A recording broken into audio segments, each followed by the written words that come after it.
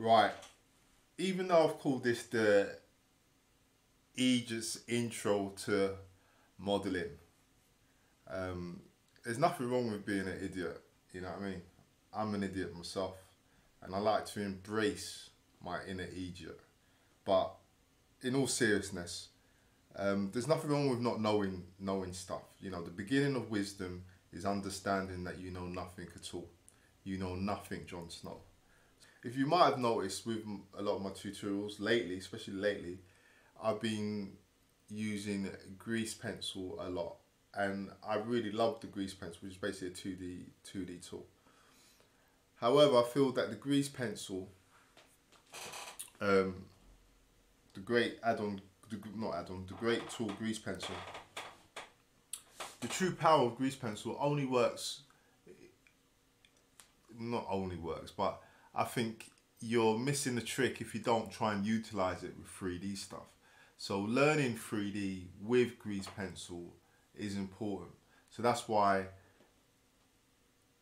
in the future on my channel, I'm going to be doing a lot more 3D stuff mixed with 2D. And I'm trying to introduce you 2D guys who are kind of scared of getting into 3D. You know, it's not that hard.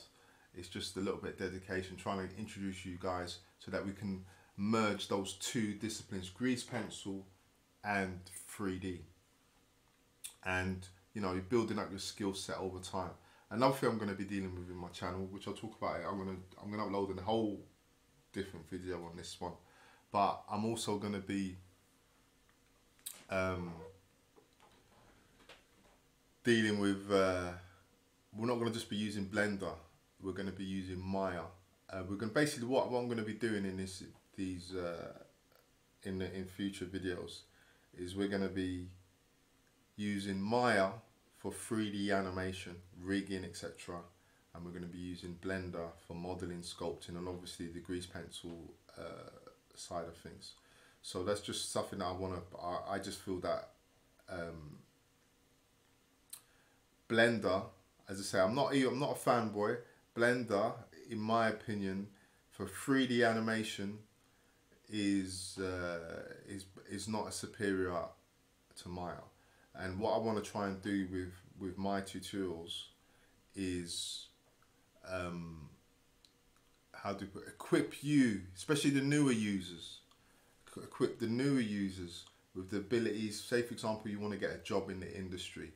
I think if you know Maya and if you know Blender, you know, modeling, sculpting, and even grease pencil, it's going to equip you better to get a job in the industry. And that's what we're aiming for. We're aiming for you, A, for you to get a job in the industry, and B, also if you're independent, I like to consider myself an independent studio, to be able to use the Maya and Blender together. But anyway, I've gone off a tangent as per usual. Let's try and get back on point. So right, we are talking about the Aegis intro to modeling. So when you open up Blender, obviously you're going to be faced with this this offensive box. Now for once, we're not going to delete this offensive box. We're going to analyze it. We're going to do a deep dive into what this box is about. Now box, when you deal with 3D modeling, you've got the object is basically made up of, first off, we started off with vertices. So let's have a look at what a vertex is. So if we just went to edit mode, you see these icons here. This is your vertex. So you've got, for a box, you've got, that's a vertex point, and that's a vertex point. And then when you have a number of vertices together, 4 vertices, it becomes a, let's go through it in line. So you've got vertex, and then you got, from vertex, you got an edge. Now this is the edge. Obviously, I know it's pretty self-explanatory. Then you got edges, and then when you got your 4 edges, you got a face. See this point here? That means that it's a face. Now, so you've got that. So that's the concept of 3D. Now obviously 3D, you can move your object in 3D space because it's a 3D object. You got, now usually let's talk about, if you're going to get into 3D, let's have a talk about, you're going to hear people talking about X, Y, and Z a lot. X is usually, X is not usually, the proper X, Y, and Z terminology is meant to be X from side to side, Y up and down axis, Z in the distance. Now for some reason, you know, forward and backwards. Now for some reason, I don't know why, if it's just like some in-house joke or whatever, but for some reason Blender doesn't use that terminology, and I just think it's, they should have followed what every other 3D program uses, and the mathematical, you know, I'm not a mathematician, but the kind of the standard foundations for X1, what it means. But for some reason they use, in Blender they use Z as up. You see that blue and blue here? It's Z is up. So that's one of the terminologies we want to talk about. So that understanding that is important. So we tick that one off in the box. Now what I've done is, I don't like to be too scripted because I just think it's just too boring. You don't want to hear someone just like sounding like, you know, a tutor from Ferris Bueller. You want it, you know, to feel like you're talking to a normal person. Well, I'm not totally normal. I am subnormal, but kind of, you get the drift. Just a normal kind of bod that you meet down the pub or whatever. Just a normal guy that you can talk to. So I'm going to try not to be too scripted. But however, like I said, I've written down a couple of points that I feel that are important. So let's talk about hard surface modeling. So you might, as I say, when you start delving into hard surface modeling, I mean the 3D realm, you're gonna hear people say, "Oh, I'm gonna do some hard surface modeling." What's hard? Hard surface modeling is basically when you're doing, you know, you're modeling spaceships, robots, and whatever. You know, like kind of hard, you know, like boxy type shapes, or, you know, spaceships, or even not, it doesn't have to be boxy, it could be like you're designing a car, you know, and you want that nice streamlined shape, as opposed to organic modeling. So they usually call it hard surface modeling. So there's that. Right, and another thing that you're going to come across is, especially this terminology, especially for games. So say for example you're creating a game. Now if you're creating a game and your model isn't correct, it's gonna cause you a lot of problems. Designing games and that are basically pretty hard anyway. Hang on a minute, let me just double check that I'm recording. Yeah. Modeling for games, you have to get it right, otherwise you're jumping backwards and forwards and whatever. So basically your topology, and again this is another word to use, topology, which basically means your model, the faces on the model need to be nice and clean.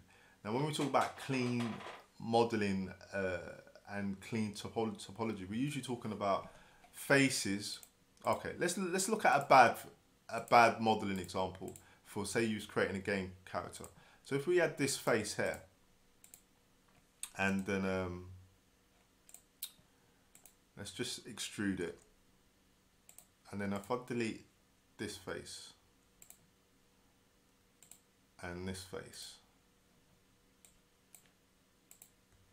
and that face, and let's just delete this one as well.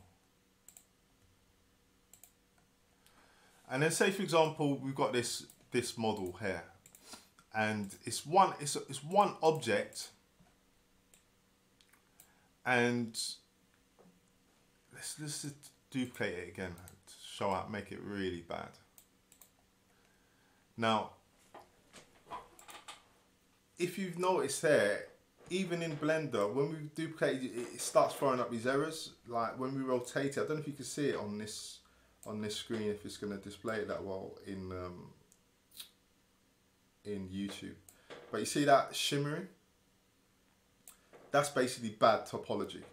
Because you've got two, the computer can't work it out. It's basically saying you've got two faces together, and the computer doesn't know which order to render them at, so it's basically confusing it. So you've got that. Another issue that will come across, this is kind of bad topology, is say for example you was to model your character and you put bones in this character, you know, like, you know, you started rigging, etc. When you rig, it would mess up when you rotate your bones, etc. So these are the type of things that you come across. So these are things you want to avoid doing with your models. Overlapping models. Overlap.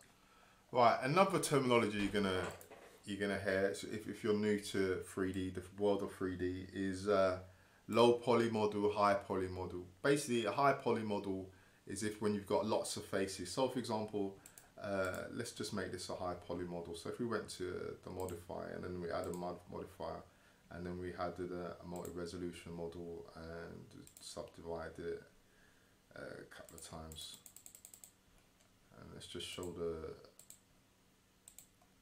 wireframe.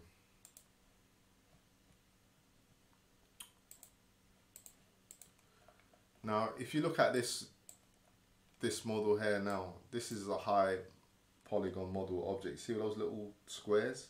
These are, we can click on each individual face as well. This is a high polygon model, yeah? Now if we add a cube, that's a low poly model. You've only got a couple of faces on it, yeah? So that's the difference between a low poly and high poly model. So what's the difference, you might be wondering? Well, what's the big deal? Well, basically what it is, in the computer world, the CPU or the GPU, the graphics processor or whatever, it can only render, depending on how much memory, whatever the computer capacity, it can only render a certain amount of polygons before it runs out of memory. So especially in the olden days, the characters that artists used to create would be low polygon models. So if you, I don't know how old you are or whatever, but or if you look at the older models that you see in Zelda and things like that, if you notice the characters are really hard, the edges, and kind of, how do you put it, they're not really that detailed. And the reason why they're not detailed, like the Cybertruck, you know, where people take the mick out of Elon Musk's Cybertruck, you know, that straight lines, is basically so that the computer doesn't have to deal with so many, too much processing power. Okay, so hopefully now you're familiar with some of the terminology that you hear some of these propeller heads throwing around, like Boolean objects and flip normals and etc, etc. So now we're going to deal with the meat of this this tutorial, which I wanted to show you when I talked about right at the beginning of this this tutorial, which is basically about this Carver add-on. And this Carver add-on, which ships with Blender, so you don't have to download anything, is really useful for Boolean operations and non-destructive workflows. I'll discuss non-destructive workflows as I show you how to use this tool. So first of all, off the bat, let me show you how to use this tool. If we go to Edit, Preferences, and then we just go, if you scroll down to add-ons, make sure add-ons is activated, and then just type in Carver here, and then make sure this box is activated. So you've got Object Carver, and this will enable the Carver add-on in your Blender tool, in the Blender program. Now if we click on here, the most important thing you want to look at is how to get started with it. And then if we click here, you press Control, Shift and X to begin to carve a specific model. And then you've got your keys to do. I'm not going to go through the whole of this. I'm going to just go through some of the stuff. I would suggest that you have to play with it yourself. But I'm going to just give you a rough idea how to use it. So, and then you've got your documentations as well. If you're anything like me, you don't read the documentation. Documentation documentation there. I didn't read it. And if you're a real propeller head, you're going to read the report a bug. No, not propeller head. If you really want to help with Blender, you're going to report a bug, which is great. So anyway, let's get started on this baby. So if you're going to boolean an object, it's usually the best practice is usually to keep, so you know where you're up to, is maybe have it in your front facing view, so it's nice and square and flush. So if you was to press, which it says Control Shift and X, and you do that, what happens is you get this icon here. Now this isn't your Carver tool. This is just to create a rectangle. So we don't want to do that. So I just thought I'd show you, because you might be a bit confused as to, oh, I'm using it. It's not. What's this? I'm just creating rectangles. That's not what I want to do. If you want to create a rectangle, yeah, then press Control Shift and X, and then you can create a rectangle if you want. But we don't want to do that. What we want to do is we want to use this Carver tool. So what you want to do first and foremost is click on the object that you want to carve, and then press Control Shift and X, and then you get this whole different menu thing comes up.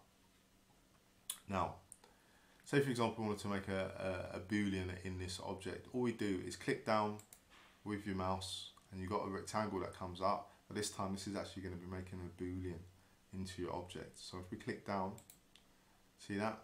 It's made a nice boolean object into it. We want to click again, let's make a couple more.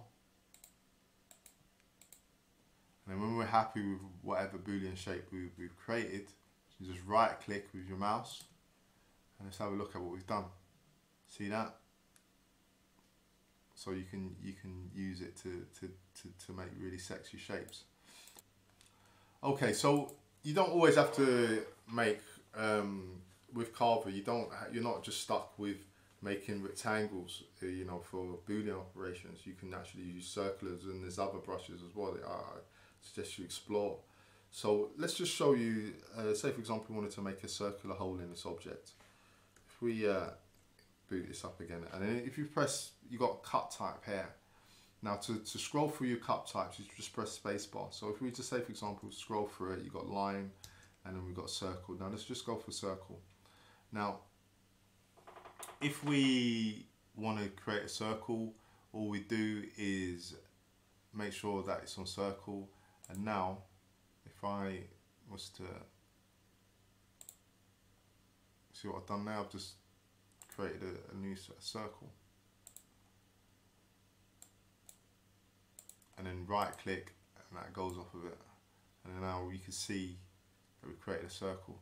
Now if you know we talked about high polygon and low polygon earlier on. This is kind of semi low polygon, the number of vertices, the faces. Now if we wanted to make this like higher resolution, the higher resolution of circle, again let's scroll to circle, see subdivisions, so set to 40, and the hotkey to scroll between the subdivision is W and X. So to lower it, I'm assuming it's W, which is, and then to higher it is X. So, and now if we then make a square, I mean a circle again, by using this higher subdivision. Now if we look at, if we look at, see that? It's nice and smoother subdivisions. Now that's pretty cool for doing stuff. Now I just want to show you one other thing. As I said, I'm not going to go through every, I would again suggest you explore this add-on yourself, but I'm going to just show you another important aspect of this add-on, which is used for non-destructive workflows. What that basically means is non-destructive. In Blender, usually you have a modifier so that you're not messing up. You can always revert back to your older model, or it just gives you a bit more flexibility when people say non-destructive workflow. So let's just add another cube, and then let's just boot up this tool again. Now, click on your modifier icon here, your spanner icon. Sorry, let's click on it first. And then now that it's selected, now let's make sure we click on the object. And then let's boot this up again. Control Shift and X, remember. Now, you see this apply operations Q is on. Now if we turn that off by pressing the Q key, look what happens now. So we're gonna create another box. Now if you notice, it's created this square here, outline black square, and also it's in your modifier, you've got this panel here. So right click now. Now what we can do now is we can move this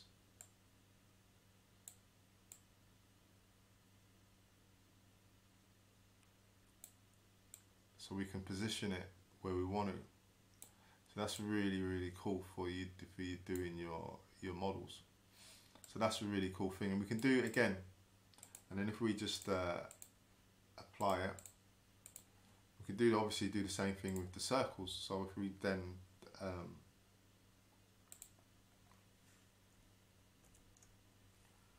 spacebar to move, so we go to circle again, and then if we create a make sure apply operations is off, and then if we create another one and right click, and then we look at it again, we can move it and position it.